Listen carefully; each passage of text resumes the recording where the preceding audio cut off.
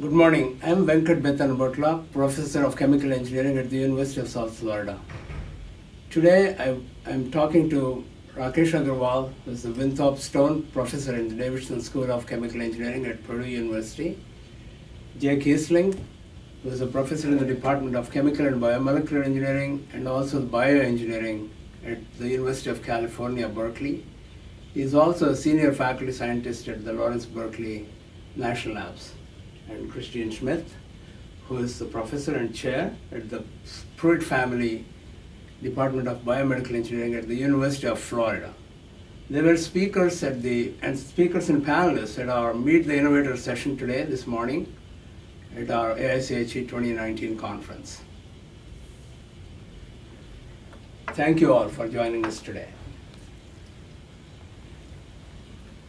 This session is dedicated to the role that chemical engineers can have in transforming the world.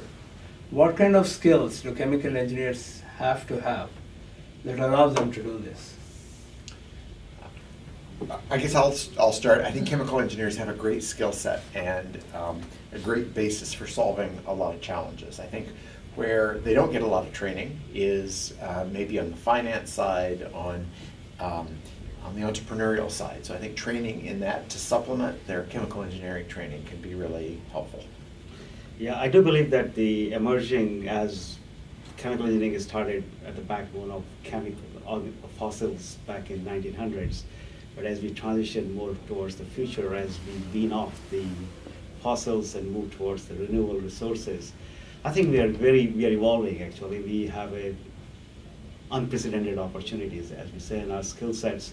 The core skill sets we have, plus we will be acquiring the new skill sets, and which will certainly include entrepreneurship and finance and all, but many other skills in material science, in physics, in biomedicals, and many other skills. They all will come together because we'll be solving now a lot more complex problems and a lot more interdisciplinary problems than historically we have solved. Mm-hmm.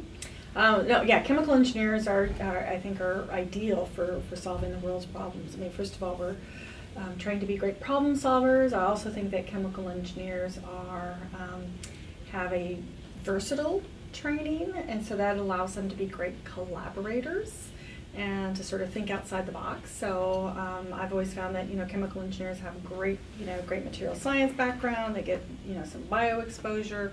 So they have these broad backgrounds that allow them to be highly collaborative and innovative. So. Perhaps closest to the sciences too, among Yes. engineering. Yes. Exactly. You talked about different fields of innovation this morning.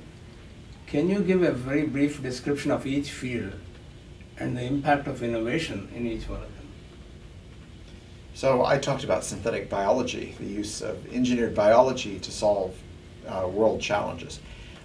And I think at its core, since it's such a new field of engineering, that it is very innovative, and I think it's always looking toward starting companies and getting products out to people. So it's kind of has it at its core already.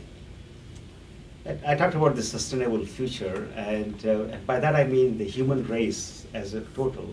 All its needs, and I mean not just the energy need, but also like food as a human being, and we are chemical engineers, so we always are interested in chemicals. So I think food, energy, water, chemicals, all four actually is to be met as we move forward, and it has to be met in a very sustainable manner. And I think one of the biggest opportunity which is going to come for chemical engineers in my mind as compared to what it was in the past.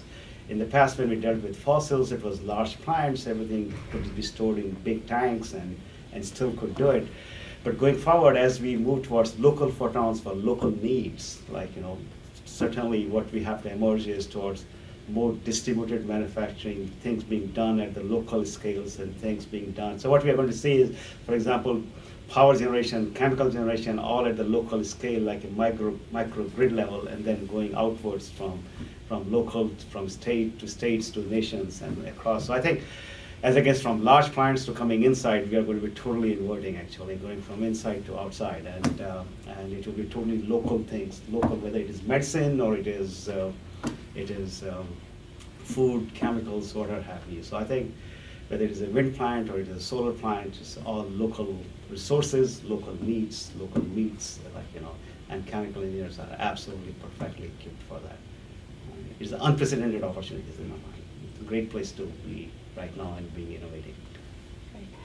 So I spoke today on sort of biomedical technologies and biomaterials that can be used for new biomedical devices, and specifically in the area of tissue engineering. So creating new therapies that will help different types of tissues to heal and to repair damaged tissues. And so there's a lot of innovation in this area, and there's a lot of growth in this area because obviously there's big demand in the healthcare field for finding solutions for people who have nerve damage or have cardiovascular problems or something like that. So a lot of innovations. So, thank you. It's often thought that the magnification of our power through energy and machines has revolutionized, advanced humanity over, if you look at humanity over thousands of years, in a very short period of time.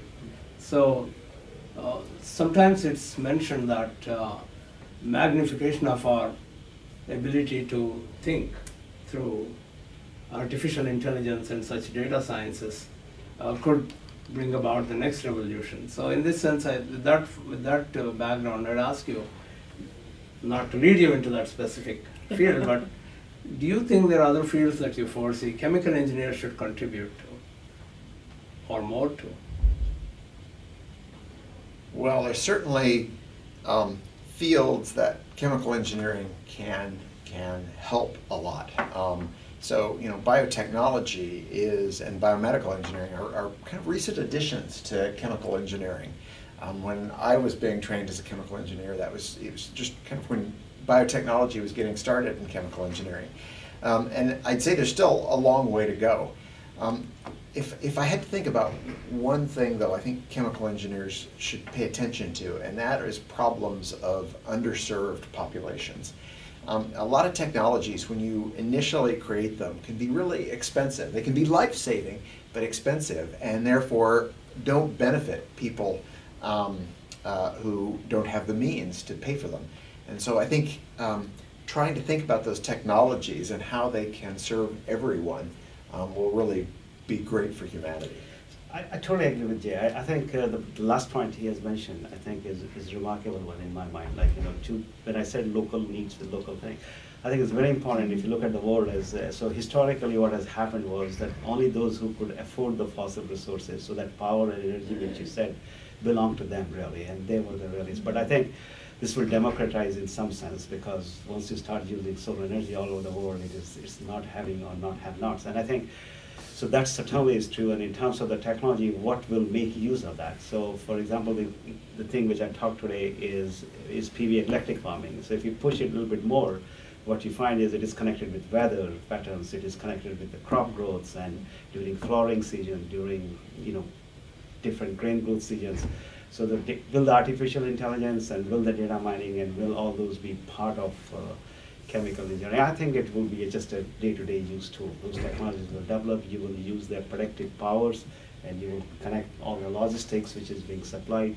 And I think it will be just on the app for everyone to, that's how I envision. And so you're sitting somewhere in some village in India and you're using app and saying, okay, today I'm going to operate this thing this way, or I'm going to do this.